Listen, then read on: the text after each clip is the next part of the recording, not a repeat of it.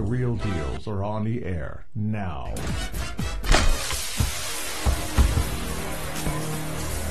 And now, live from the Swords of St. Michael Studios, it's The Real Deals.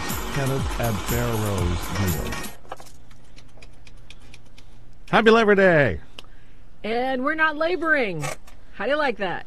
It's Sunday. We're not supposed to Labor That's Day. true. I know. It's a day of rest, you guys. I hope you guys are all resting and enjoying. We thought we'd do like a little test show and thought we'd do like a viewer's choice, that sort of thing. So, yeah, that's a great idea. Yeah, let's hear from the chats. In case anybody finds us tonight. If not, we've got plenty of stuff to bother on about. We're kind of popping up all over like a pirate radio station. Ken can always find something goofy to do. So. Oh my gosh! So hello to everybody. Let's see who's all in there because I can in this configuration. So far, we just see. This is the thing about. Oh my goodness, 3 of them unannounced. Jennifer Malick's in. Yeah. Yes, and hopefully, it's okay if you want to stay hidden. If you want to post under a pseudonym or whatever, you can always, just give us a little shout and let us know whatever your question is, that kind of thing. I don't know. Maybe we should go popping over the other one. Why? Why? Why? Why? So we can catch people off guard. Yeah, you said you wanted to run a test show on YouTube. Oh, that's true. That defeats the purpose. Well, it worked. Oh my gosh. Yeah, we're in it for the full hour tonight, folks, no matter where we finish it. Oh, so in other words, you're telling everybody on YouTube you would either go to Facebook to find your little showmates. Well, I don't bad. Everybody's too busy watching something on TV, I guess, right now, aren't they? Yeah. Oh, it's just us and Jennifer in there. No, that's the chat room for you. Okay. We will we'll go ahead and do our St. Michael prayer. Does that sound like a plan? That sounds like a plan. Sounds like a plan. Right? Yeah. In the Father, and the Son, and the Holy Spirit, amen. St. Michael the Archangel, defend us in battle, be our protection against the malice and the snares of the devil. May God rebuke him, we'll be humbly praying. He's all Prince of the heavenly host. By the divine powers of God, cast into hell Satan and all the other evil spirits who roam through the world, seeking to ruin the souls, amen. In the Father, Son, and Holy Spirit, amen. Most Sacred Heart, Jesus, have mercy on us all. Amen. St. Michael has been terribly overused in this work that we do, except that it's used by con artists and very often people misrepresenting themselves. So if you see the name St. Michael, it doesn't mean we're associated with it. When I looked that name up in 2007, when we started it, I think I only found a squadron from the 1940s called the Sword of St. Michael. Mm-hmm. And then St. Michael came up under somebody else who I don't want to mention, a fake brother. Yeah. But that's it. Now it's like everybody's using it. There's some guy, or I don't know. We'll have to do a whole show about that and just give a profile. What's funny about when fakes are out there? You can hang them by their own words. Their posts, you can use archive.org and show that they only been around since 2006 as a fake priest and bishop. And they keep telling everybody their organization's been around since 15 years ago. Do the math. It's barely 12 years for that, and that was said 2 years ago.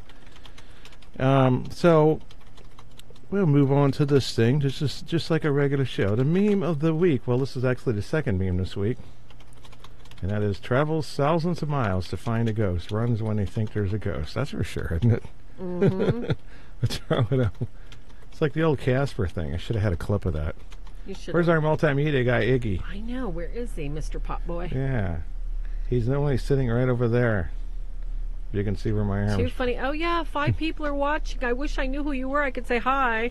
We did have people say that they were going to join us from Australia tonight, and I think there was one that might pop in from Poland, and there was somebody, somebody might join us from Portugal. So if you're out there, I'm so glad you joined. Amen. Hi, Orion. Hey, thanks so much for joining us, Mr. Gillette. I love that name. Gillette. Oh, yes. Yes, there was a vocal coach named Jim Gillette from some Lester and Herd band. I used to listen to his tapes in the 80s so I could practice my hair metal band scales in the car on the cassette. And you go up to, the high C or whatever. But that's where it is. His name is Jim Gillette. That's like the first and last time I heard the last name Gillette in there, besides the razor. So we're going to do some things here tonight. Yeah, we're just Which one do you want to do first? Jen, we're going to do viewer's choice here in a few minutes. Mm-hmm. We got a few things we're going to blather on about. So if you want to go ahead and pop your questions, I've got my handy dandy little pen right here, so I'm taking notes and stuff about some of the things that we were talking about earlier in the week that we just kind of wanted to cover. And also, because we're so swamped right now, there's quite a few things coming up in cases, and it kind of seems that they're cyclical, and they go around and around and around. So we kind of wanted to address them, especially because we have people that really want referrals desperately. And in order to refer them to somebody, we have to have some sort of history with those people. We have to have some sort of basis of a relationship. So we're going to talk about relationship. We're going to talk about referrals. And also, oh my gosh, we got to talk about frauds, phonies, and lizards, because they all come out of the same crack hole in the ground. There they come. It's light of day. Come get some. Let's play. Yeah. So we're going to talk a little bit about that. We're not going to name names or disparage anybody, because as somebody was so obviously pointing out today, Ken, remember, it's like somebody was saying, oh my gosh, hi Chris Thompson, hi Tony, hi Michael, good to see you. Yes, it's a Sunday surprise. But somebody pointed out that I had posted something that was quite judgmental.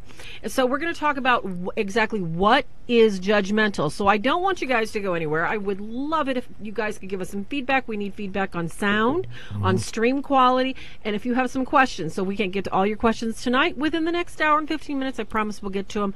Yeah, I think it's supposed to be high def tonight. Yeah, I think so. Because, Ken's trying some stuff. He's tweaking some stuff, and we're really trying hard, guys. Good to see you, Chris Thompson. Yeah, I can, if you Hi, don't Bernard, mind. brother, OFS, sorry. Oh, good. Keep acknowledging. I'm going to tell me what it's I can always look, good right? to see people, yeah, and he's trying to run the board, okay, you guys? When you guys see, like, the little things pop up on the screen that goes bing, bing, he's sitting there at the control board. We do not have... Not yet, anyway. I mean, who knows? We could in the future. But we don't have like a tech person, a sound person, an effects person, or somebody sitting at the board running stuff off. Ken's got to sit there and do like the 5-finger thing on the keyboard. So yeah, it's all make it's it all 10 good. Or 2 fingers. Yes, precisely. So. I saw Dan Rather do that once on some behind the scenes a long time ago, and I go, Dan Rather, just like me, just on that though, because I don't like most of those guys. I'm gonna define it, and then you can we can both go back and forth on that. What are we going to start with here? Well, since it is hot, and I'm going to talk about some. It's hot. No, the topic is hot. Topic is hot. Well, it's always hot. I'm trying to figure what it's hot. It's hot. It's not. It's hot. It's hot. It's hot. Means it's live and it's recent. That. Yes. So in that, we put blogs up about this before. This not a vlog with a V, and the way it's really defined as, people are misquoting the Bible, judge not, and it goes on down the line, and if they didn't pay attention to anything but the first line, is what they do, judge not? Yes. Okay, here's what judgment is. Yeah, let's judgment talk is, exactly about judgment. You see my hair, or tonight, AC/DC t-shirt, and you go, he's not very holy and pious, I don't believe he could be a demonologist or work with exorcists.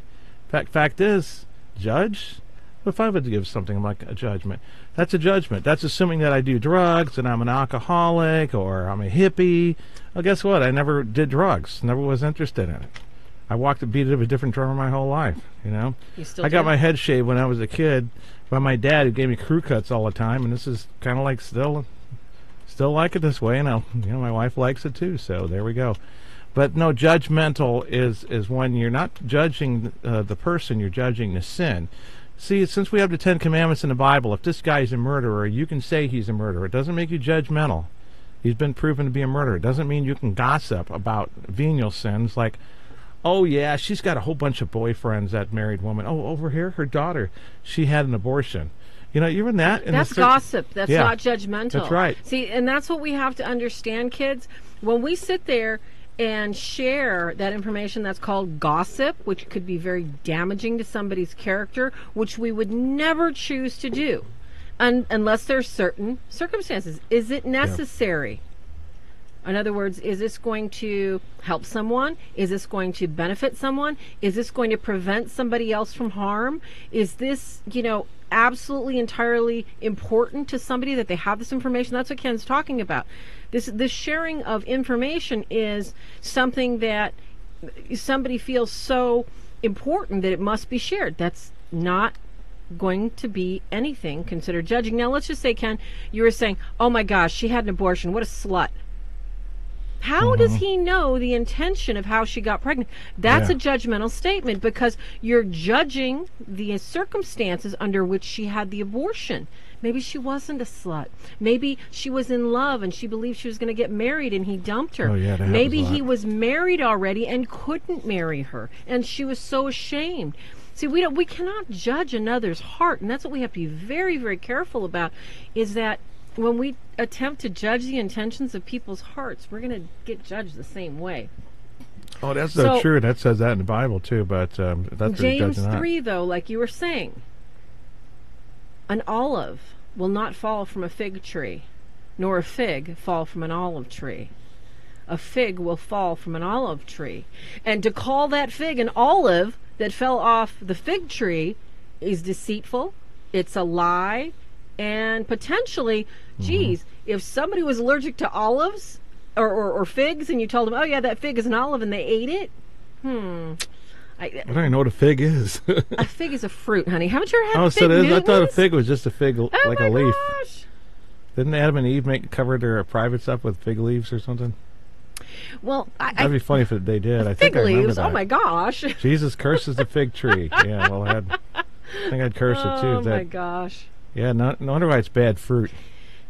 Yeah, and I think that we have to be, and we usually are very, very, very careful with the kind of information that we share, folks. So, if I had unintentionally offended anybody, that was never, ever, ever, our intention today.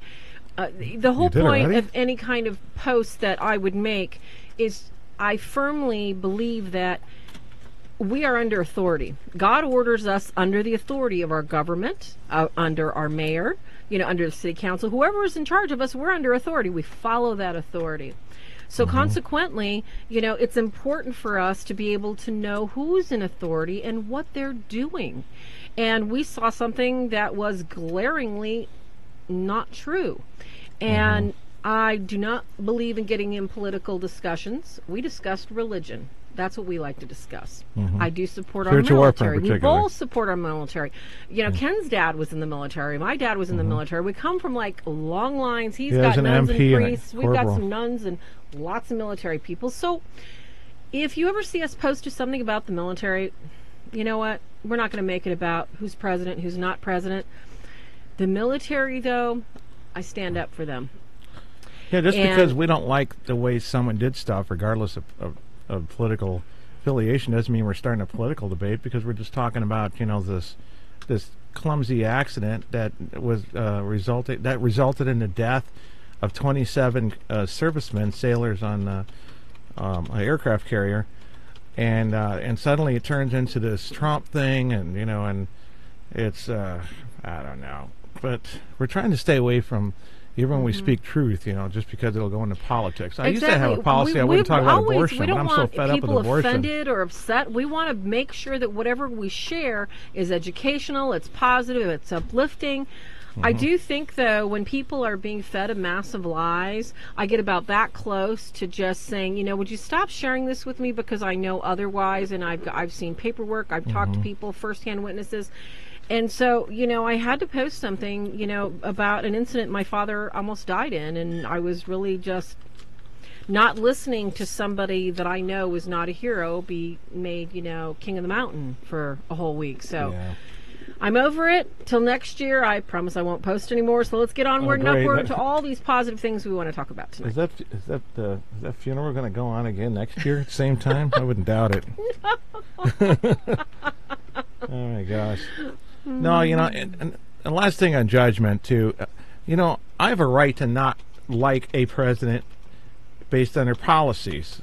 If I didn't like Barack Obama, I mean, put anybody else in there. I don't care what color they are. If they're an idiot, they're an idiot. It doesn't have anything to do with color. If people don't like me, it doesn't make them a white hater or whatever, or anything like that, or a Catholic hater. So it's like, that's name calling, and that is judgmental. To assume that someone is prejudiced just because you don't like the last president had nothing to do with that. I mean, there's a lot of presidential candidates. Alan Keyes, my parents, we voted for Alan Keyes in the one election, and Ben Carson would have made a great president too. He's rather mellow, but that man's a genius. Mm-hmm. Heck, even I would probably even vote for Denzel Washington. What the heck? But neither of them, I know for sure, are not communists. I do not want communists running the country. Communists are still our enemy. So there, I said it. Yeah, it's going that way. Okay, so let's change topic. Let's get on the happy, positive high note. Okay, so kind of a commentary here. Last week's show was part 2 of the one talking about child spirit. Is it a child spirit? That's right. So we're going to cover a couple things that we kind of didn't like totally polish off. So. Yeah, we didn't really give a final thought on that, and this kind of brings up what the final thought is because someone watched 2 episodes, apparently, commented on both of them, and they say, keep in mind, just because some sees or has an experience with unclean spirits does not mean it is the start of a full-blown infestation. The experience can be a warning. I'll largen that up a little bit.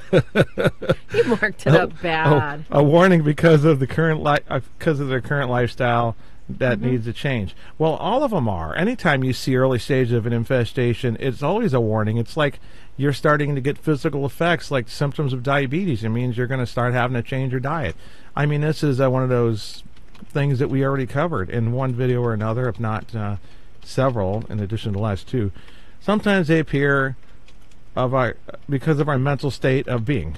Well, we talked about that too. If they're particularly had changes in their life and they're feeling stressed out, we had it on a checklist, like what happened around the time did it appear, because we were trying to discern whether or not it was evil or good. Exactly. Feelings are hopelessness, desperateness. Remember what we said? We said that if a person is in despair, that a demonic might pretend to be that dead relative to suck them in. They always like to take advantage of your ill feelings. If you're mad at somebody or whatever, anything, they jump on it as soon as you have feelings and emotions in a way. And that's why you got to pray for your friends who are mourning the loss of a loved one. Example would be losing a spouse and spirit a child. Let me just tell people, when you listen to our show, don't comment until you listen to both, because I like to know that people are listening to both shows instead of listening to a portion and then commenting with things like this. I gave a little thing on the bottom here. I don't know. I necessarily know why I included it. I mean, if you want to read it, in case you can't turn your volume up at work with your headphones on or something. But this is just going into the basically the same things that I said. We always pay attention when it's you see an apparition. You start asking the questions that we outlined in the last 2 shows, the last 2 Thursdays, Friday, and what? While we're talking about 2 Fridays, for some reason, the YouTube is looking really, really fuzzy. Is there any way that we can get that in a little bit clearer, Kenny? I need to have that verified by more than one person. Oh, okay. Well, 2 people says, okay, Tony says it looks crisp. Chris says it looks fuzzy. Michael says it looks fuzzy. It looks fuzzy to me. So I'm wondering if maybe that's a connection. Oh. See, I've got 3 people saying fuzzy, fuzzy, fuzzy, fuzzy. Fuzzy Fuzzy was a bear. Fuzzy Fuzzy had no hair. Now Fuzzy Fuzzy Wuzzy had some hair. Could Fuzzy Wuzzy be a bear? I don't know. It's like that. See? That's what they're saying. It looks a little fuzzy. Crazy, crazy. It's supposed to be 720p high def. See, this is the kind of stuff. I don't know how you're going to get around that when it's set for that. Yep. Yeah, Jennifer says it looks a little bit fuzzy too. So that's 4 fuzzies. That don't happen on Facebook. That's strange. Yeah, so they can't read this writing. That's what I was worried about. I don't know how I'm going to get out of that. Yeah, that's not good. That's why we called it the test show tonight, kids, because we just weren't all that sure. Orion says it's a little bit fuzzy to him, too. Well, let me look at it just a minute here. So he's looking at it, and while he does that, I'm going to talk about, sometimes we can't catch all these questions. Yeah, it says 720p. And there's always a lot of them. That's crazy. Yeah, so maybe this is my monitor and everybody else's monitor. Should we refresh or something? No, it can't be, because Facebook, whatever, won't. This is YouTube. No, I'm just saying, why would it look better on the one that's way behind the technology of YouTube, right? Okay, Tony says it looks clearer than usual, and Jennifer says it's probably YouTube. So they could be buffering it. I'm thinking they might be. I don't know. Oh, okay. So Rescale. Michael says it's on the computer, Chris, but on Firefly it's really fuzzy. Thank you. Oh, thank you, Jay Navarro. He says it's really clear. So I guess it's everybody's that's individual crazy. monitor, because you guys, I can't read what Ken's got up, or I'd be commenting on it. So that's why you see me looking over here to see me looking at my notes, because it's like we've got all these little notes around here, and we were hoping to look at the screen, but crazy screen. All right. Thank you. That's why we call it a test show, so we can throw in some test show, excuses so we can just there. throw all this stuff out there, people. Yes. Okay, so Tony says, watching the Apple TV YouTube app, and the writing is crystal clear for me. Oh, excellent.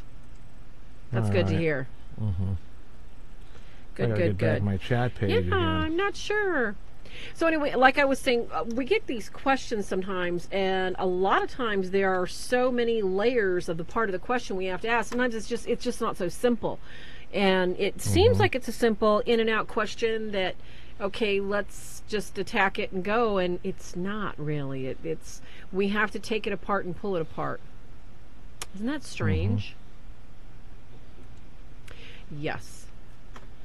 Oh, Chris says, it's probably my phone. Oh, thank you, Chris Thompson.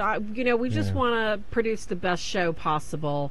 And Ken goes through a lot of trouble to make sure. Maybe they got to set it on your Jennifer YouTube says, browser. go full screen and you can see it better. Now, that's an idea. If we go full screen, though, Jennifer, I don't think I'll be able to see chat unless, he adds the chat to the screen. It still looks foggier. It's supposed to be, it's supposed to be 720p. Yeah. Oh, now it says HD. Right on the gear below the window. Okay. Well, Ken just hit something that's at HD, so your feedback is still pretty essential. I'm going to try refreshing mine. I don't see Tony that. Watson. Tony Watson says Ken's block has turned totally black, but she can still see Farrah. I don't know why that's occurred. Yeah, you're totally black, Ken. Ooh, that's a color. Oops. Oh, I guess.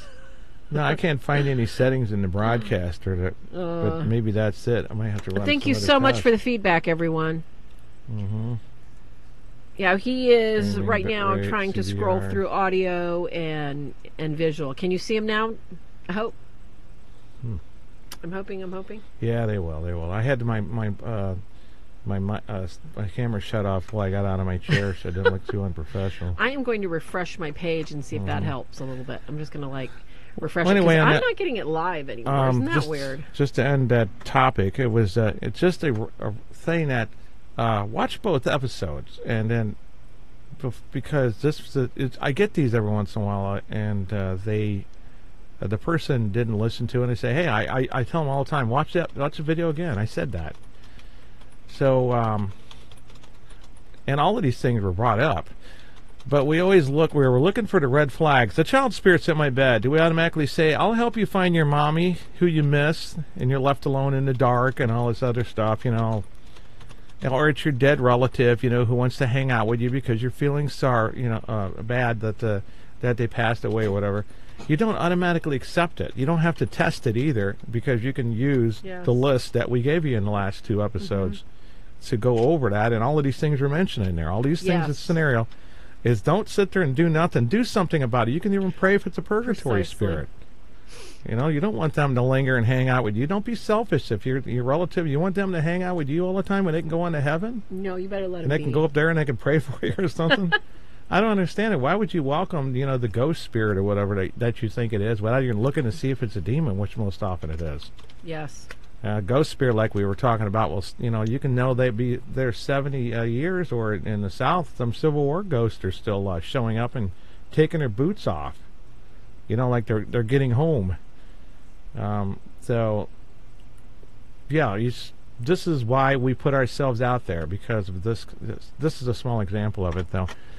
All right, you want to do, let's see. By the way, yes, go ahead and post questions. Anything at all. Don't forget, like our video. Thank you. I see I've already got 8 thumbs up. Thank you so much, kids.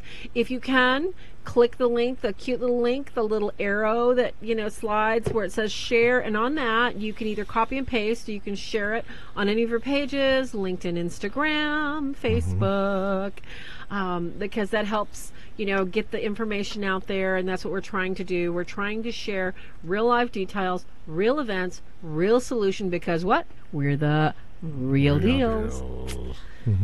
Thank you all for tuning in. This is our Labor Day test show. Happy Labor Day to you. God bless the fruits of your labor. And we know, it's not always right away we get to see the fruits of our labor. Thank you, Jennifer, for sharing. I really appreciate it. Tell hi to your boy Bumpley in the back. Where is Kev tonight? But we all go through different times in our life where we might think that we're going to be an engineer for the rest of our life, and we end up being an architect. I am. Oh, what? You're not an architect or an engineer? I'm an architect. You went black again. People can't see you. They're going to get upset. They like to see your face. Oh, they aren't. Oh, no, I see you now. There you are. I didn't go black. Yeah. Oh, goodness. Okay, so the I'll do Da-da. Here we go. Oh, no, not that. Is this my clue? Oh, that's right. Oh, you kiddies, there's so much going on in the world today with evil. Evil. And we can't say enough how much everything's so turned upside down. It used to be if somebody did something horrible, it's like, oh, he's horrible. He's a swindler. He's a criminal. He left people to die. He did this. He did that.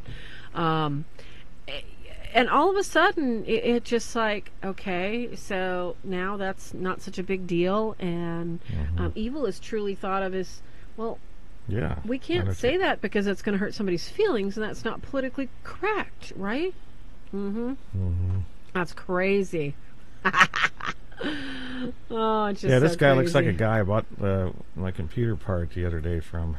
Greetings from Arizona. Oh my gosh, I used to repossess cars in Phoenix, Anna. So glad you could join us. We won't be talking about repossession tonight. Yeah, no repossessions. Oh, Deborah Johnson. Deb, we were going to call you tonight, and we're like, no, you're probably playing with Una. Deb Johnson's in the room. She still has fun. There's no snow outside. It's easier to ride a dog in the yard. Yeah, the dog's pulling her around on a greased box, okay? Except she can pull you on a sled. She can ride the grassy waves. Yeah. This was a story in something. Okay, this was in Oklahoma. I don't know what's going on in Oklahoma. They had this satanic mass, and it made world news. That was really Remember that? crazy. That was Remember like that? 3 years ago. And there was just what? There was only a few people that were even protesting that. That was just really strange. Didn't 50 attend? They rented an arena or something like that. Something a really big venue. Yeah. And then they brought in all their garbage or whatever, and it was a low turnout. Yeah, you're right about the protesters too. And then they tried to put that Goat Boy statue. That was strange. And it's like, what's going on with Oklahoma? It's like, when I get hit with a tornado again, I'm going to go, yep, I'm sorry, but you can't do that stuff without cursing the whole city. Yes. Don't even allow it. Well, and that's what we were talking about in the last show, is that when you move to a new town, you don't know, really. It's hard to know. How are you going to know? How are you going to have assurance that the mayor of that town, the senator of that area, like even Father Brian was agreeing the other night. He was saying, yes, it's true. Their whole towns, whole regions are dedicated to Satan. They're dedicated to Freemasonry. They're dedicated to the dark arts. And, there's no sign when you, drive over the border and you see welcome to Tennessee. You're not going to see some huge sign that says, welcome, it's satanic Happyville here. So how are we going to know, Ken? How are we going to know? This is kind of like tells some of the confusion too. That lame statement that says all religions lead to God. I've heard somebody we know say it. I've heard. I'm so tired of hearing that. I'm not going to say who this other person was, but who's supposed to be Catholic. But this is why these are Hindu goddesses and gods, and he brought up the dark side ones. Oh my gosh! Exactly. Remember that picture we looked at? That was really strange. Okay, all right. What we saw, you guys, what we're telling you we saw in this article is he brings up this image, okay, of what he called this. Look at this picture. Look at this picture. He calls this a Persian god. This is a Hindu god. All right? And we're not, I hope his name's up there. I don't want his name up there. You should have blacked that out.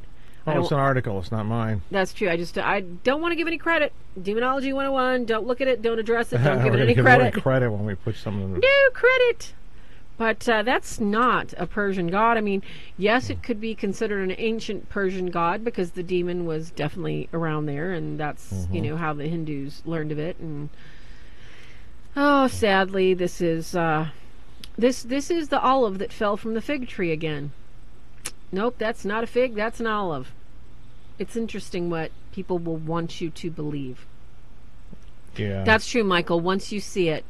Well, you can't unsee it. You'll see the word high priest come up again on someone who's playing like they're an ex-Satanist high priest or whatever, but they're not using the term. And so even this isn't the same Satanism, but no, this is what I call the regular Satanism. I have to tell you guys, from knowing people that have been in cults and escaped them, this guy's a play guy.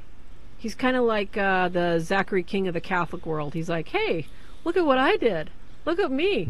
Look at all the stuff that I did. And when in reality, the real bad ones, you don't hear about them. You don't see them. They're so entrenched. They're so protected. Yeah, they got a hierarchy that shuts them up. Say, hey, quit being so vocal about this stuff. And this Joker, will make you have an accident. I mean, this is what we call regalia.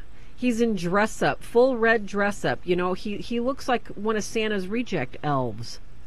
We are Santa's I'll tell you what he looks elf. like. If I had $1 for every I'm sorry, Jesus, that's want to be awful. out I mean, there, I know Jesus loves this guy, but he maybe put a hood on and Satanist stuff like really that and get a go clue. like this. I think he looks more like these fake demonologists are all out there especially on the East Coast. It's like there's only a handful of people I even don't laugh at or whatever. And oh my gosh, you know what? I tell you what, all of you people that are faking this stuff. You're going to find out how and why, because we're going to use all your words against you in audio and in text, and these are words that are on articles and so forth, and it's going to hang you. We don't even have to say any opinions. Well, that's what we've done before. Chris points out a really good point Not here. tonight, honey. though. No. Chris Thompson points out a really good point. Everyone's really desensitive. They're totally desensitized to just almost every single ugly thing there is out there. And when you have people out here like this guy bragging that he's using his wife's menstrual blood for ceremonies, and the 14-year-old girl is like, I don't have any friends because of these weirdo parents of mine. My aunt gives me a Bible and they threw it away. I pray for that kid. I pray that kid gets the heck away from them as soon as possible. And I don't believe in calling, Child Protective Services on anyone. I would on this one. I pray somebody gets her out of that home as soon as possible. I just pray by an act of God. It's not one you're going to be comfortable with adopting or and anything. not because they don't believe like I believe, because one, if you're a Satanist, you're not out there bragging you're using your wife's period blood. Two, you're not looking for attention. You're out there creating hell on earth and laughing about it without anybody really even knowing you're evil because you blend into the world so easily. But like somebody said, putting on a Halloween costume and saying, hey, look at me over here. There's something wrong with that. Look at this poor kid right here. Yes, you is right. Yukon Cornelius, that's a good one. Yeah, that's pretty disgusting. But to tell you the truth, kids, that doesn't even touch reality of where they get blood. Yeah. That doesn't even touch reality. Well, that's a joke. When you get witchcraft candles, you guys see black candles or sometimes red. Instead of Catholic candles, old Christian candles, I think it was Jewish too, a pure beeswax. It doesn't have that poly stuff. Well, it's all natural. It's all natural. Yeah, that's the idea, because there's a power in purity in God's church. And in these, they put everything disgusting in it. I'm not talking about blood, sweat, and tears, but one of those. Blood, and think of everything that's disgusting that comes out of somebody. They make candles out of that stuff. Yes. And that's the whole idea, to make them almost, and you're burning it in your house. Yes, now, and the other thing... and the reason we called our show tonight Fakers, Phonies, and Flippin' Whack Jobs. Okay, this is what we call a flipping whack job, okay? Basically because this is today's modern glee club. You don't just go... Like when we were growing up and stuff, you wanted to go be in the club that was, building a cool tree house. You can climb in it. So you wanted to belong to maybe the marble club or the tennis club or, the secret club, because you guys were like building, secret airships, with old parts that you got from trains in the forest, and you like had piles of cool stuff and you got your dad's extra stuff. Those are the kind of cool clubs. Now everybody, what are they joining? Well, let's see. I'm in the buy try club. I am in the let's see what I look like as a guy for a day club. And I'm not making fun of people that have those sexual kind of issues. I would never do that. What I'm saying, though, that this Satanism is a sickness, and it is what they are trying to get attention for. They want, put your little quarter in the slot and look at what comes out. Oh, well, are you going to be donating some of your personal body fluids? They brag that they're doing marriages. Let's look at this, people. If you're associated with a church, you don't need to advertise that you do marriages. If you are truly believing what you do and doing what you believe, why do you need to make sure that you're giving interviews so that you're as controversial as possible and people look to you and think, he must be an expert? No, this is the modern day Glee Club of America. Let's join a Satan group. Just to say, I tried that. Please don't. Please don't. Once you're in it, you'll never get out of it. Satanic marriages, like everybody's going to rush to, and you're going to be like as popular as a really good Elvis impersonator in an Elvis That's a horrible chapel thing. Where he plays a priest. Like, do you take this woman? I don't think he sings that good, honey. Elvis? But can you get that ugly image off the computer? I don't want to look at it anymore. Which one? The one that looks, like it's actually... okay. That's a gargoyle. That's a demon, honey. You can call it a gargoyle. I'll call it. They copied it from... anyway, it's a reproduction of a statue. Mm-hmm. Not a direct one, of course, because you can't just put a mold on it. So there's a lot of people out there who are going to claim that they have all these skills and tools, that they have a way to harness the power of nature, the power of gods, the power of Satan. Well, you know what? If they did, do you think they'd be there in a red Santa costume with a fake Catholic collar and throwing away their little girls' Bibles? I don't see how. Yeah, I don't really want to go over this one anymore, but when I look at him, I see narcissists. I see the same thing I see in a lot of these fake demonologists and fake priests out there. But he wants to raise more controversy. Now, how would he make the news in UK, the UK Sun, with only 15 members? They like this gossip, this National Enquirer stuff. It's like the way they used to run at haunted house stories in the old days. That's where the Amityville. Oh, by the way, in October we're going to talk about haunted houses. Yeah, we're going to talk about all kinds kinds of old cases and old haunted houses. You don't want to miss October shows. We're going to bullet point them and have a lot of fun. But we'll post that other. Yeah, because some of it's funny. Now have we seen? I'm not going to say we've seen it all. No one has. We've seen so much since I first heard of the Amityville case. I'm going to basically tell you when I think it's made up or phony. That it get made up by what's his name? Jay Anson, who died. Yes. Not that long after the book was written, he died of something, and it wasn't demonic, I'm sure. I'm going to play armchair demonologist with this because you said something about him that I think people need to understand when they're talking about helping people, and they're talking about helping people get out of Satanism and stuff like that. When I see this face, I see a very hurt, abused, frightened little boy that desperately wants to prove himself and his manhood to everyone because he doesn't believe in himself. Nobody's ever believed in him, and even states so.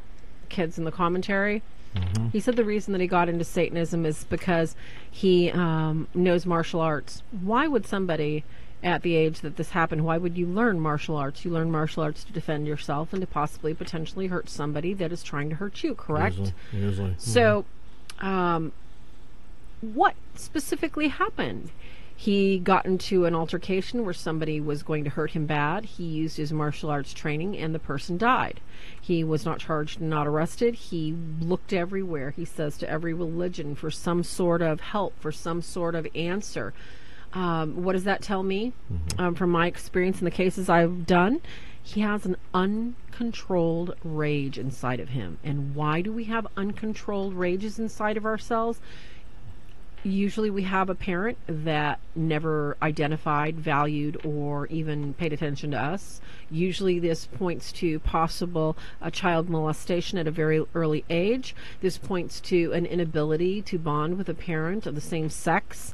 There are many, many reasons, psychological reasons, that people have such a rage against anything that walks in their path that they can't explain it. And as I said, this is really common in a lot of cases. The people don't understand why they have this rage inside of them. And then something horrible happens. Now this person's got to deal with the consequences. And what happens? All his religions say that, oh yeah, you're going to go to hell. There's no forgiveness for you. You did the unthinkable. You took another's life.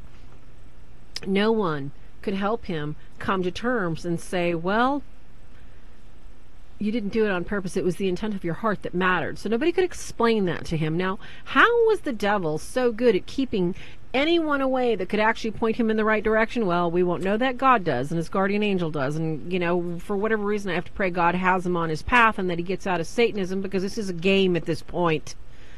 There's nothing that I can see that he's done that's real. So what would we see in a case like this? We would see that, he's playing at these games. He's playing at being a Satanist because he feels powerless. And hopefully he doesn't go all the way. Hopefully he does not sign his name in blood and everything and offer his life to Satan. And hopefully he can undo what he's done. Because the only reason he's done it is because he feels helpless and he feels used up and he feels, shall we say, left out of the group, because that's what he wanted. He just wanted a religion that would accept him, and that's why he's turned to Anton LaVey. Yes, Tony, pray for his conversion. He's very lost. There's many, many, many, many out there like this. Like I said, we will not see. Satanists don't come out and say, hey, I'm offering up some fabulous wedding chapel values this month. And, oh, by the way, if you're here early, we'll toss in some menstrual blood in that cup of juice you guys get to drink from. Don't say that word again. I'm sorry, it's disgusting, but this is just horrible, kids. Yes, yeah. just blood. So, yeah. Needless to say, this kind of anger, this kind of rage, and this kind of attitude is very common in what we do. And to the level that people chase it, whether they call it Satanism, whether they call it the occult, whether they call it New Age, whether they call it, well, I just turned on my EVP meter a few times, and, my friends and my family want me to do it now, too. That's still playing a game. You're playing with the occult. It's dangerous. So I guess that's my armchair observations. We can go next, honey. Yeah, in this caption right here, he's saying something about Anton LaVey. His motto is self-preservation is the highest law. If you read into it, even philosophically, you will draw a negative demon to you. Tell me, I had this happen. I had it happen. I was just reading some notes from a Lutheran minister on Satanism, but it had quotes all over there from the Satanic Bible and some stuff from the Rosicrucians or whatever. And then I woke up and there was a red eye shadow. And then later on, I'm reading Guitar Player, and Tommy Iommi's telling the story how the song Black Sabbath got written, where the shadowy hooded specter showed up at his bedside when he fell asleep reading the Satanic Bible. And he found at band practice, his drummer's brother had left it there, and he goes, "Oh, check this out. This is strange." And he woke up and saw that, and he had sleep paralysis. And it's not by the way, I mean, everybody has an idea about Black Sabbath and everything, but he's talking about him being terrified when they wrote this song, which inspired the band's name Black Sabbath too. That's England for you. Self-preservation is the highest law. Yeah, but it's at the expense of others. They have 3 laws of their 11. They have like 11 commandments supposedly. This is Anton LaVey's version, by the way, which is kind of like the light public version of Satanism, because they don't talk about the ritual sacrifices or anything in there, of course. And someone will say, "Oh yeah, they do." Yeah, why aren't they arrested like Manson then? Self-preservation is a high. It puts it in there like destroy them. If they get in your face, destroy them. What else do you call destroy? Destroy, like you call all their sponsors up and get them to stop hosting or promoting your business or TV show or anything. No, he talks in there that he fought back and the kid hit his head on the ground and his head split open like a pumpkin or something like that. This guy's like probably obsessed with death. All right, yeah, you're right. Let's just get out of that. How do you end it? You end it with goofy robot fails. To lighten it back up again. Everybody's afraid of the AI of robots taking over, but when you watch this, you're just going to laugh when you see your first robot. The AI of robot, they just opened a robot prostitution house. I mean, how can you ignore this stupidity? They don't do nothing. Of course they don't do anything. You have to turn them on. They just lay there. Yeah, all right. We'll joke. I'm sorry, guys. That was bad. That was bad. Give me and the pygmies. These robots Australia. look, they don't have much of a will. It's like, oh, screw it. It's like every one of these things you can say, oh, screw it. Oh, shoot. What do I do now? Oh, screw it. I mean, that's what it looks like. Here, look at the chicken legs one. You and your robots. Rooster legs, or whatever you call it. This is funny. He totally misses the Norden up, and wonder why they always decide that they're going to give up when they can't get. It's like they have this built-in suicide mechanism. That's you in the morning. There's me in the morning without my coffee. I don't fall down. That's mine. Yeah, you'd know about that. Look at this one. This one's afraid. Like, don't make me get off here. Don't. Oh, I knew this was going to happen. Oh my gosh. Hey, just to top everything off. Everything off, him and his robots. Oh no, it's time Dr. for Freud's Dr. therapy Freud. ball. Yes, robot left. Shake it up. Dr. Freud's therapy ball. Okay, what do you think of this whole thing there, huh? It says... Robots bad. Drunken robots. What do you think? He asked. Yeah, so much for that. I am Dr. Freud's therapy ball. Oh my. Please have a seat. Now, what should we talk about now, Farrell? Well, what do you want to talk about? I want to mention something real quick, and I'm sure that you'll have something to say about it too. The Auxilianorium and the Christianorum. Auxilium Christianorum. Binding and rebuking prayers. What about them? This is out in book form now, which has not just the prayers, which is probably be like a 6-page book, but I'm sure it has some other things. Auxilium Christianorum. There's a bit of a controversy with this. Why is that? The fact that it's out in paperback means What's wrong with it? it's like putting our books out, but I put stern warning in the beginning, maybe even too much. People are reading these prayers and they get demonic payback. Especially during the first 6 weeks. Well, Father Chad reminds people of that all the time. And I want everybody to know that just because you call your priest your spiritual mentor doesn't mean he's qualified to tell you that, no, don't have a prayer group. Back in the early 2000s, I had a prayer group who volunteered, and I had a possession case I was working on. And when they volunteered and they asked me any particular cases, I said, you can pray about this case, told them. Mm-hmm. And about 4 weeks later, I got a contact from the lead guy, and he said, is there anything to, bad luck or something happening to people making these kind of prayers? I guess they hadn't prayed for real demonic cases before in their church, and that so forth. He says, because everybody's having hardships, cars breaking down, husbands and wives fighting and breaking up and separating, all of that stuff. He says the whole prayer team's broken up. That's scary. And I said, aren't you praying for yourselves? So in other words, you entered the battle even if you're just sitting at home in your butt praying. They just put a big target on themselves is what they did. And that's not a good thing always. And is it, is it going to stir things up and then it's going to back off?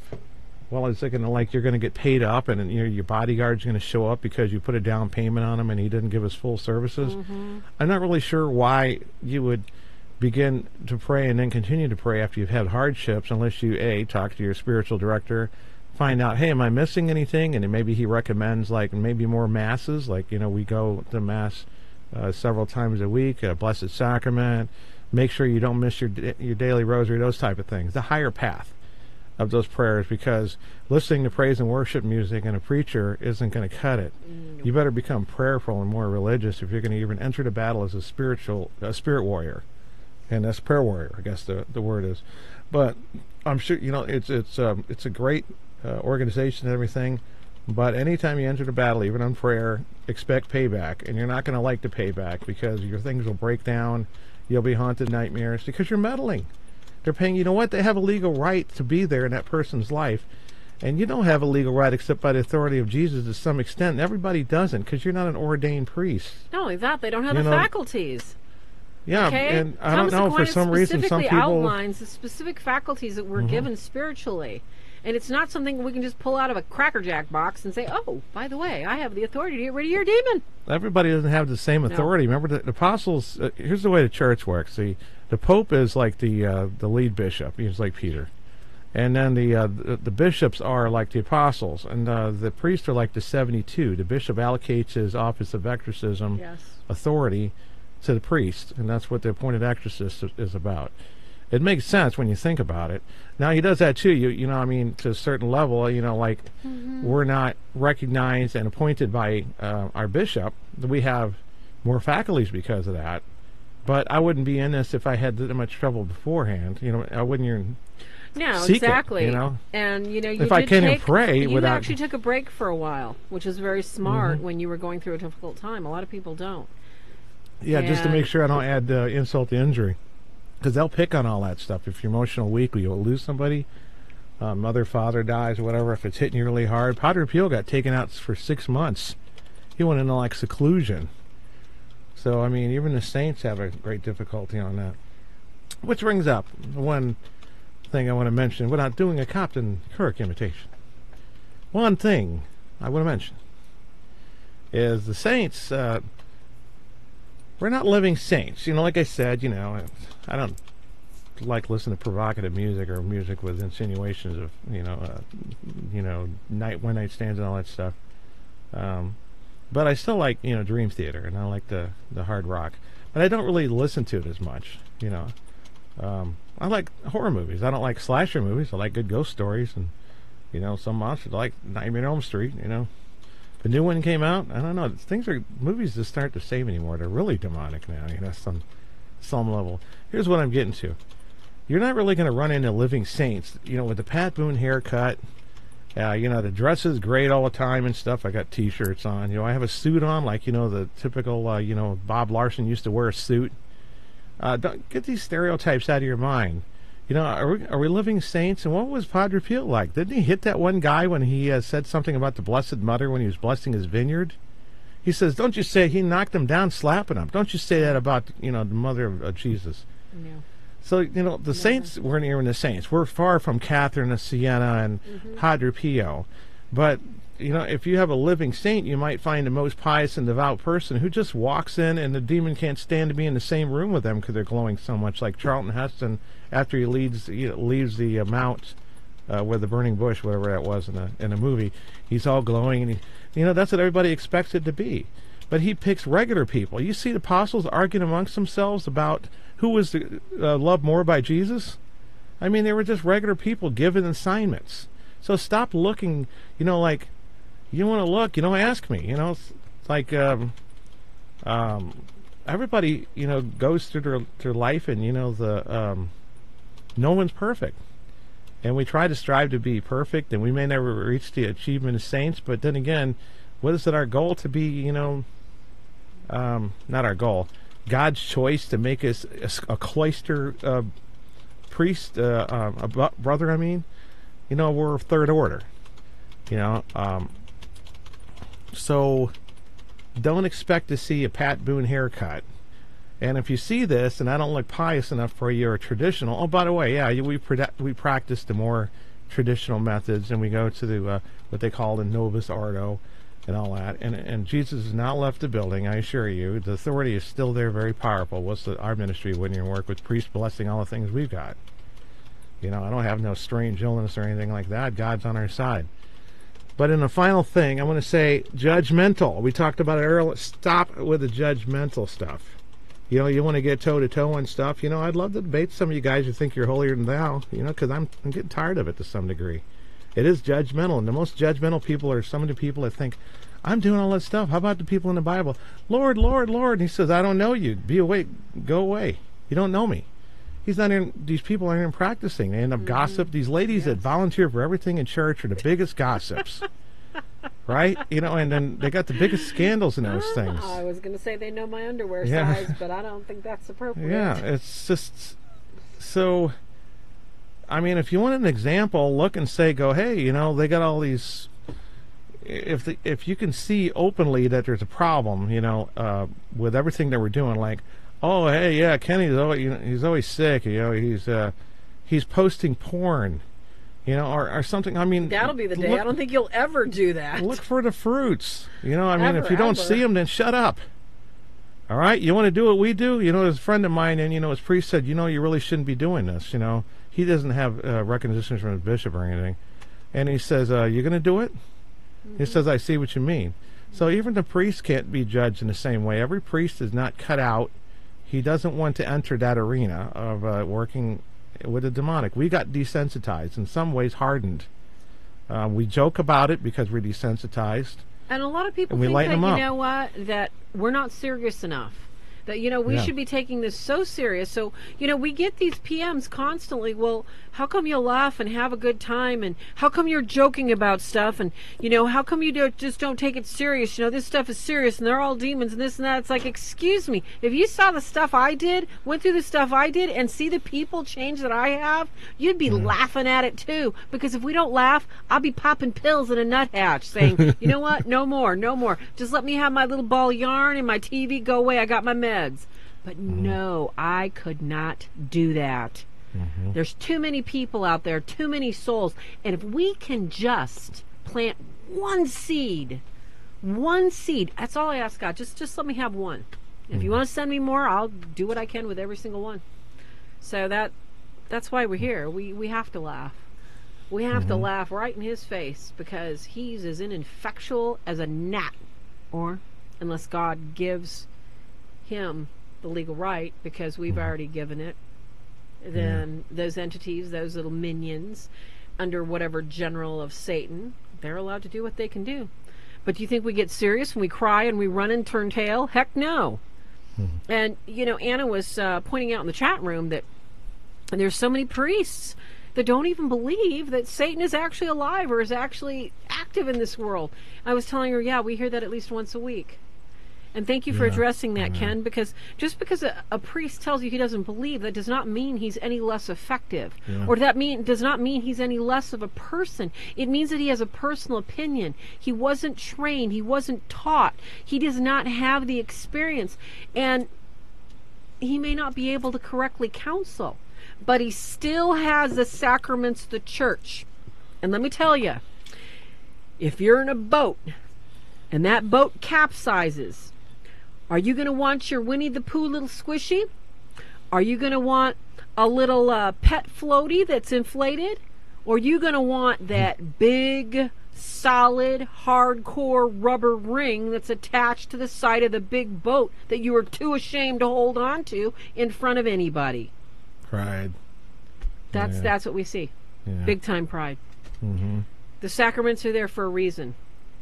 And there is nothing to say, because we help people that have never known, never believed, never thought they would ever believe. They have seen holy water change their lives. They've seen a little tiny kernel of faith put on a St. Benedict medal, and no more nightmares, no more touching, no more succubus. So God works with your faith that you've already got. And we're blessed that those priests are there, even talking to people. So if you're knocking on doors, keep knocking on those doors. You're going to find one. Here's a myth, too. Like, remember we were talking about this thing with Charlton Heston coming from the mountain looking straight Hey, ahead. Ron Adair, good to see you. And he's just, like, staring ahead, and his face looks like it's glowing, and he's got that Billy Graham look and whatever, you know. And I had a argument with PayPal about some ripoff, and I had to go to take care of a house, you know, that I'm going over there to interview the people, and we brought the holy water and everything, and we're going to do it before we have to call a priest, see how that works. What I learned from the years, it doesn't matter that you're upset. You can pray it off in a way to get yourself more at peace. It still works because God's with your ministry. It doesn't matter what mood you're in. So that's what I mean. Don't expect us all to be saints. And you know what? I've watched my friends get picked on and ripped off, and eventually I stuck up for them. You know, I remember going to this one garage and standing there like this with my friend, so my friend can talk to the garage guy about fixing his car, which he refused to do. Oh, he changed his mind real quick because I'm scary looking. Well, you are scary. You know, but don't expect me to back down from a fight. Especially, if you're going to attack the church, I'm going to apologetically, yes, go at you sometimes. Sometimes I don't care. And that's just to make a point, because if you're going to do it in a public forum, I'm Peter, I'm Paul, in front of the pagans. We're about ready to throw tomatoes, and he's making a great argument. Hopefully not like St. Stephen. They got thrown with rocks and got pelted to death with rocks. But don't expect us to be, peace to you, brother. You're going to sing the Kung Fu fighting song. That is, I appreciate your opinion, brother. And I'm sorry if I've offended you. I'm not going to do that stuff. That's not what God bred us to be. No. We're fighters. And did Jesus go into the temple when he saw people selling doves and stuff in the back of the temple? Thank you. Oh, I understand, brother, that you need to make income. No, he turned those tables over. So quit your judging about people. We're going to say something that's true. You know what? And don't get me started about abortion either. I'll go off big and deep. And, everybody who's ever had an abortion, God will forgive you. Ask for it and then move on. Don't vote for people who support this horrendous crime. Just end it by asking Jesus for forgiveness, and don't promote it with your kids or anybody else, or vote for people who promote it. It's just like that. Be on the side of truth. And then, you have a really good point there about the things that we have to witness. We are called to point out the truth. We're not called to drop everybody's drawers and give them a swat across their butt. We're called to witness the truth. Yeah. And there are times when you have to take that rod and walk right in the temple, and you have to overturn those tables. We pray to God, give us that moment so we can be in there. Until then, we basically have to stand right there inside the temple and say, hey, you can't do that. You can't play with that Ouija board. You can't be sleeping with Tony tonight and Ron tomorrow and Angelo Friday. You can't be sleeping with all these guys outside of marriage. You can't be popping a pill so you don't have to have babies and think, it's not a problem. So, sadly, I told Ken, we're not going to be popular ever. I don't care. I'm not here to be popular. Because if you want to light a bowl of sage and wave a little eagle's feather and pop your pills and sleep with 5 men, well, there's lots of sites you can go on and be popular. This isn't it, kiddies. This one we got to tell you the truth. When you lay with devils, you're playing with devils. And when you're playing with devils, nothing good's going to come of it. And that's a lot of the cases of basic vexation and invitation is just, it just starts with these little sins, and people don't really see them because, we think nothing of walking home, with 5 pencils and 2 reams of paper in our pocket from work, or we think nothing of, helping ourselves to extra supplies and think, oh, well, that's not stealing. Mm-hmm. Sin makes us stupid, and we don't realize it. We don't realize how we invite this stuff in. Amen. Yeah. And I got time to bring something up on that. Feel free to ask any questions. We're never afraid to answer. It's funny too that probably a little bit unrelated. I don't know, but because you said about when you speak the truth, you're not going to be popular. Back in early 2000, I was on like a radio show every week. Even if it was a podcast show. And it's like we haven't put ourselves out there. I don't have a press kit or any of that stuff. Mm-hmm. And I find that, no one's asking us to go on is because we draw the line. I'm not going to talk about, abortion on these other radio shows because we have a message to warn people like, hey, don't trust it's a child's spirit. Don't be so gullible. If you're going to go in and do this stuff, make sure you really pray about it, think about it, and say your protection prayers every day because you miss the day. That might be the day that you notice the hardships pouring in like a flood of water. But we're out there for you. This is something I wanted to bring up because we have. Well, let's see what. Let's go back. Where is it? There we are. 1976. There was a guy named John Todd. You ever hear him, Farrah, before? No, because he was not in my purview. He's a few years older than me. Mm-hmm. A conspiracy theorist. Look at that. See, it says May 19. Oh my gosh, this 1949. guy. Yeah, he died 2007, age 58. And he was a demonologist? He was serving a sentence for, no, worse. Oh, my gosh. He for was rape. arrested for rape. He got a 30-year. So what was he? Here's the significance about him. Oh, he was a preacher. You remember we were talking about people pretending to be ex-Satanists? Yes. The Southwest Radio Baptist Church was promoting this guy. I don't know if they directly did or they indirectly did by putting him on a show every once in a while. We've made no mistakes, sometimes too, putting people on that we thought were legit. And there's some other people that had the same thing. But he revealed a lot of these, what they call conspiracy theories. The problem is a lot of them are true. But then he was making dumb statements like, a lot of people say that white witchcraft is okay to practice for Christians, including the Pope. And I'm like, what? Because me and my mom and dad were listening to this in 1976 in a small town, mid-Missouri, on a tape that we got from somebody. And there were shocking revelations in there, and I think he kind of borrowed from other people. And he was doing some scam that was some sort of like organization or for farmers, some farmers organization. And even one of the Blessed Mother apparitions spoke against him. I got a weird story if I'm ever ready to prepare people for that one. But they call him a former occultist who's born into a witchcraft family. That was his main story. But I don't remember him talking about some of these others, some of the background of it. But it made the Satanist case more to where they're involved with the government and big business and all that stuff. That was probably more closer to the truth than the people who make it look like a small little coven, but they don't really network together on such a larger scale. But he was quite convincing, and when you listen to it, you're paranoid. I mean, this person back then, they didn't have really good equipment, and stuff. Most people didn't. Yeah. They used 2 tape recorders. Whoever made this tape for us put one tape recorder next to the other. One played and one recorded. So when she hit the gal who recorded it for us, hit the fast forward button, and all of a sudden it goes, and it's like, that was so strange. Yeah, it sounds like one story we have that happened to us. Little poltergeist decided to turn the tape recorder on and then fast forward it.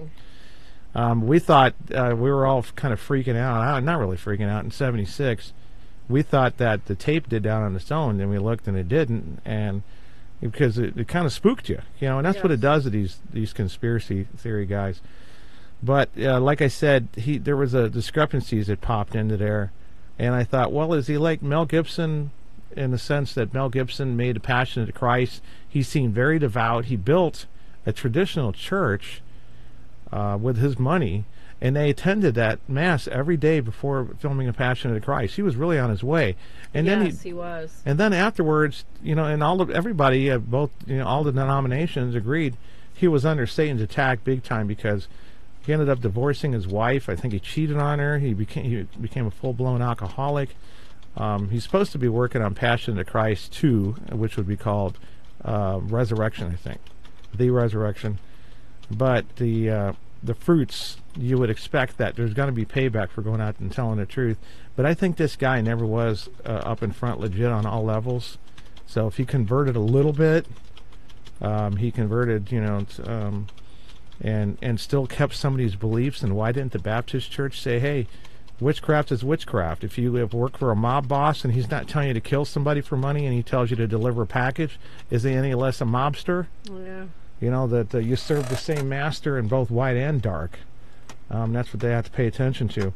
But unfortunately, we don't have the time tonight to go into it deeper about some of the clowns that we can talk about, including this person and this one here. Yeah, we don't want to give the face or the name too much. Yeah, so attention. We'll go ahead and we'll probably have to wait. We'll definitely wait for another time when we can organize those a little better. But you never know. We did have one question from Tony that was a really good one that I want to address real quick before we take off and say sayonara, everyone. Tony said, perchance on the Exilium Christianorum, should all the priests decide to leave the group and stop praying, what would happen to the group? What would the efficacy be? Do you think the people would be under attack because the priests left? Oh, because the priests left? Yeah, because if the priests left, they walk away from the group and they stop praying, what would happen to all the laity that are praying? What would you suppose would happen due to, the authority of the group and the authority that was established with the priests. I don't know when it's just praying. It's if they're offering masses, that's different. When they're offering masses and one person may be offering a rosary, that's going to pack more power. But my honest opinion, I think in some of these prayers, if they're just saying prayers and it's a collective thing that's supposed to benefit everybody, I don't think there's going to be much more if they're saying the exact prayers if they're a priest and if they're not in the collective of it all. But I know they're doing more than that. They're doing mass and everything else, and it's probably going to be better, but I can't think of the reason why on that particular case. Like collectively, how is it going to benefit everybody in protection and benefiting from doing the prayers if the priests are just kind of dwindling down of practicing that? I mean, it will hurt the cases, I suppose, but not the individuals praying. I don't think they're going to, as long as they've been replaced with someone just as devout or pious. We can't assume all priests. Well, usually when they're in that sense and they know spiritual warfare, you'll probably get a collective of people are pretty pious and into their faith, because that really shows your faith. I was kind of surprised to see Bishop. We were watching we were talking about the other day, Bishop Barron, and he's an educator and he's doing this World on Fire series and all that stuff. That he wasn't ready, and he's a bishop. To deal with things, of what we even do. He didn't want. He openly stated he did not want to talk about demons, and he was glad because he didn't want to have to deal with the demonic. And he was being very honest. He was like our priest that we love so much. I'm glad he was honest. That just tells you he knows where he's at, and that's important. Yeah, it is very important. I just want to address Tony's question real quick. From what I understand of the Auxilium Christianorum, it was established by priests, for priests, and for all those deliverance people that work like Ken and I do in deliverance and exorcism, as well as people, lay people, to participate in praying for those that are either under deliverance, that are working directly with deliverance, or the exorcist, or people, the deliverance ministers themselves, like Ken and I. And should the priest decide to walk away, the efficacy, I do not believe would change, because the priest stopped praying the prayers, or they stopped participating. This could not affect the group as a whole, because the group's goal is to pray for the priests that established it and for the laity and the deliverance members. So when you're looking at the purpose of something and you're looking at, let's say you've got a pot on the stove and it's for cooking, and let's say you cut the handle off, will the pot still work? Yes, it will. And I think it's something as simple as that. Because when we originally talked to Father Ripperger about this, when he was here live a few years ago when we recorded him and talked to him about the group, he said there are strength in numbers, and Satan knows this. And that strength in numbers, in the level of prayers that you storm heaven with, and the number of people, everybody praying for those prayers is praying for every single person that needs to be delivered, that needs protection. The priests that are actually doing the live deliverances, Ken and I, if we're saying like the prayers of St. Mars over someone, that's what those prayers go to. So if you just, like I said, if you just remove the handle from the pot, I believe that the pot's still going to work. So, and that is, of course, that's my human reasoning, and that's kind of what I got from Father Ripperger, that let's say him and 5 other priests decide not to pray this week. The efficacy is still going to be there. You've got all those people, and they're praying that prayer, and they're storming heaven to pieces. So, I like the prayers. I love my prayers. I pray my prayers daily. I don't know how many years I've been doing it. 3-4 years since we met Father? Yeah, I think so. It has given me a good insight into the darkness of my past and exposed a lot of things. So I have to thank God for those prayers in a big way. So we want to thank you guys. Yeah. Thank you for all your input. We really needed, the visual, the audio. We needed just all the attention so that we could figure out what to do for changing, because we've got some changes in the wind. We're thinking about going maybe from Thursday to Friday, and we're thinking, about, just how to present ourselves better, maybe instead of 8 o'clock going to 8:30, or maybe running some commercials so we can get more people in. Because the more the merrier. The more people we have in here, the more fun we have. Right, you guys? Right, Yeah, the Tony? 8:30 Hi, thing was also an Testelli. experiment. Oh, Somebody just come in just a little late? yeah, she's got a question too. I know of a teenage boy who's being tempted by a sexual demon. What are the best prayers for that boy and the parents to pray? Ken, I need you to hit this. The boy has recently started going to weekly confession and wears a scapular of Saint Benedict. Scapular. Yeah, okay, so she well, needs to know about the prayers to keep You him can from find being the tempted. prayers on Okay, Testelli, listen, we've got prayers for you. swordsofsaintmichael.org. Don't spell it with a S-T, saint. Spell it S-A-I-N-T. Swords of Saint Michael. That's S on the end of sword. Is swords. Swordsofsaintmichael.org. Go to the prayers/solutions and use the pull-down menu and look for prayers for purity or something along those lines. I probably could have been more specific because the mainstream's looking for succubus, incubus, or some of these things around. So, more in the inside the church lingo or whatever. And we're trying to make it both mainstream and where people understand what it is inside the church. Here's the really important ones. And if you have a young teenager and all that, the 3 Hail Marys prayer. You can get attacked physically where you're like reacting. Your body's reacting and everything, and you're not even thinking about it. They can do that especially when you give into it over a period of time. You can pray that off by saying, "Oh Mary, my mother, please preserve me from mortal sin this day." Say it 3 times and bless yourself with the holy water when you say it. And you're going to find that you can kill the thought. The only thing is, if you succumb to it as a person to the point where you don't want to give it up, you like it, and that's what some succubus, incubus people do. They like that relationship. A little bit of them does, and if a little bit does, that could be a problem, and it won't work as well. And the second prayer course, if you you can create a devotion to Mary by doing a consecration to the Immaculate Heart of Mary and the Sacred Heart of Jesus, and do the whole prayer called the 3 Hail Marys prayer that's on that page. It has one other prayer in there, but I asked them to say the Rosary too. But the 3 Hail Marys prayer, say it daily. If it's really a problem, do it morning, night, and then when you wake up in the middle of the night, because they attack you in the middle of the night sometimes. And married guys can get this, and it's hard to say, but usually they have to feed it. It starts at dream stages, test the waters a little bit, and then they'll wake you up in the middle of the night with a desire for it, and they might try it supernaturally, like pulling the covers off your legs first or something. Yeah. Don't let it get any further. Once they start in the dreams, start praying it off, because you don't want it to build from there, because they're trying to get at something to keep you in that mortal sin. Anything to add? Yeah, I please write this down. I'm going to try and type it later to you. You can send us a PM or put it in a comment.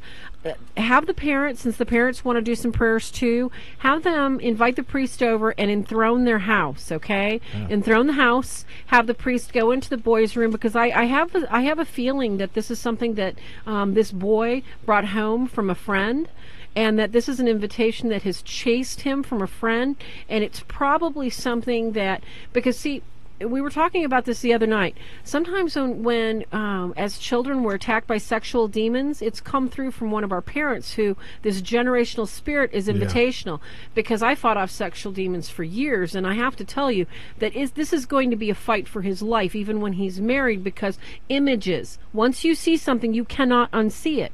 So, the boy needs to practice custody eyes. The parents need to do an enthronement. They need to talk to, like Ken, we have our son do prayers for purity. He says, Holy Immaculate Virgin, I commit myself to you, and I don't remember how the prayer goes, Ken. But they say purity prayers. Why? Because both of them are going to and want to be virgins until they get married. And that's an important thing for this young man. It's almost impossible to do in today's society. Usually by age 13, some form of sexual molestation has already occurred in public school. Grabbing, hitting, punching, kicking, raping, whatever is already occurred. So, the boy needs to be taken seriously. If he is ready to start praying, then a scapular is a good reminder. prayers need to be said every morning and every night. Miraculous Also, medal. he Get needs the miraculous medal. Yes, he needs a devotion to his guardian angel. If you want to, I would be glad to mail you some prayers and some instructions for his parents and send him a couple of St. Benedict medals. So if you can send us a PM later, I'd be glad to help you, because this is scary when you have kids in public school. This is scary when you have a praying family and you have things going on and you just don't know, because you walk into Walmart and you see more body parts than you do on the 6 o'clock news. And we have to teach our children, look away, don't look. I mean, you see women without bras, without underwear, and you have to tell your son, look away. Or you have to jump in front of that child so he doesn't see it. We can't protect them from everything, so we must teach them to take custody. We must teach them to look away and not give it attention. Same thing, Demonology 101. Do not address it, do not look at it, do not engage with it, because it's an invitation. So, get in touch with us more if you can. So we'll be glad to help you, and God bless you. And like Ken said, find the prayers, enthronement, guardian angel. He needs a relationship with his guardian angel because his friends aren't any good. Yeah, last thing I'd want to add to that would be that friends, although they're, friends are great, but they also will drag you to hell. And I'm talking about this because I told someone on the phone something that I've been saying for years and years, 20 years at least, and that is the top two things that we have to deal with that causes demonic activity, and the two of them together is like a match and a can of gasoline. Oh, you're going to say violent kung fu movies? No, violence is not the problem. It's sex outside of marriage. It goes to perversion so often, and movies and everything promote it. When you have sex and you have witchcraft, for example, or occult practices, you got the worst demons, the worst possessions. It's hard to get out because they invited in with that sin. And then what's standing there at the door when they do the witchcraft to open up that portal? The sex demon. Then it becomes an incubus, succubus. It's not like a curse. You can be cursed by a witch and get rid of it easier than you can when you curse yourself with that. The friends are bad because they bring Playboy magazines, they get porn, and they play them at their houses. That's just light. I mean, right now they're taking each other's Adderall. They're popping pills. They're smoking a doob at the bus stop. These kids are under so much pressure from so much bullying. And how do you tell your kid, okay, put down the phone, turn off all your stuff. When you get home, you've got to have 5 hours free space. Yeah, I'm about to do prayer for our children too. That's on the site also. That's every parent's job. Yeah. Every parent. So. And you can create a devotion to Saint Joseph, as the father. He needs a relationship with his guardian angel every morning and every night, because his guardian angel will protect him. It's an uphill battle when and it's mostly because they're friends. They learn all of that stuff from their friends, and they get encouraged to do it. Remember, like someone was talking about shoplifting. Yes. That their friends got them to shoplift for the first time. Oh, you chicken? That kind of stuff. So you got to watch it. It's like the good friends can be good for you, but the bad ones are really bad. The bad ones will drag you right into that dream state. So on that, sorry we kept you so long, but we sure have enjoyed it. Never forget, the battle has already been won, and we're here to help you fight the fight and win it right. So we are the Real Deals, Ken Deal, Fair Deal, OFS, and OSDE, meaning that we're with the Office of Spiritual Deliverance and Exorcism, and we like to keep it light, and we sure hope you enjoyed it tonight. Happy Labor Day. God bless you. Until next Thursday, we have Father Driscoll. And PhD. Ken, are we going to be here on YouTube, or are we going to be on Facebook next Thursday night at 8 What do you p.m.? think? I'm going to flip a coin? We need to tell people, because they're going to come here and they're going to look at it. I got it scheduled here, so I guess contact us if you need more help. Okay. Well, Father Mike's already been played on the other channel, so I think we'll put him on YouTube. Yeah, we're going to be at YouTube. Yeah, that's right Thursday here. Night, 8 p.m. Central. There's a little tiny little bell. If you click on it, you'll get a notification that we're going to be live. Ken will be scheduling it. God bless you all. Thank you all, Tess, Ron, Anna, Jennifer, Tony, and Michael. Thank you guys for joining us. And yes, we need Carol Merrill, Ron, with the new car. Door number 1 here. Yeah, right. Carol, we got Somebody needs to give us a new car. Oh my gosh, that's so funny.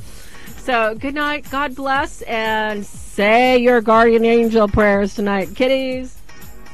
See you guys next week, same time, same channel. Well, next week. Not exactly. Thursday. Not exactly. Thursday. 8 o'clock Central, 9 Eastern. Night, Orion. 6 Pacific.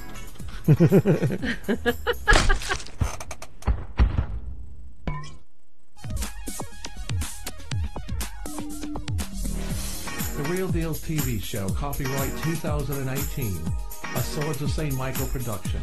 Any unauthorized duplication or rebroadcast or retransmission of this broadcast without the express written permission of the Swords of the Saint Network or that of Kenneth and Val Rose Deal is strictly prohibited.